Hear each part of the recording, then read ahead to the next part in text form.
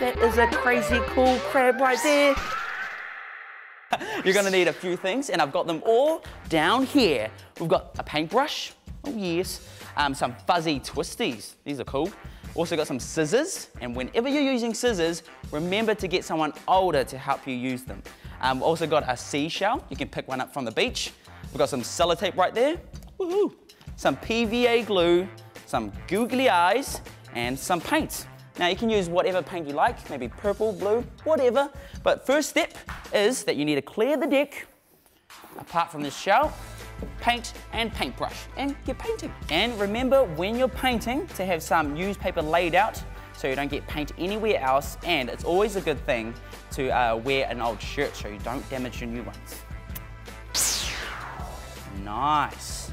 Now once you've done that, you need to leave it to dry, and I've already got a dry shell right here.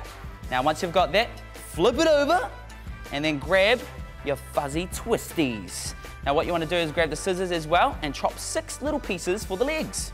And remember to get someone older to help you.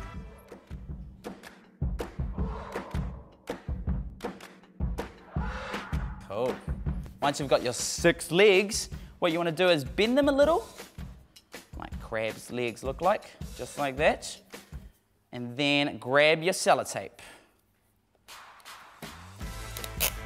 And just simply stick them underneath the shell.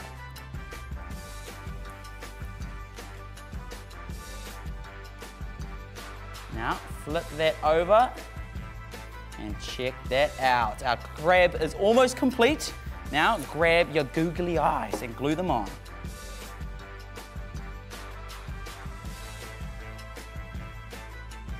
And there is your crazy cool crab.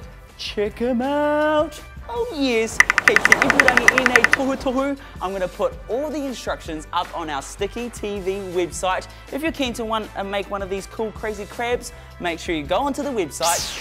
Oh, so you guys liked that video, then why don't you subscribe? So Teddy, tell them what button to click.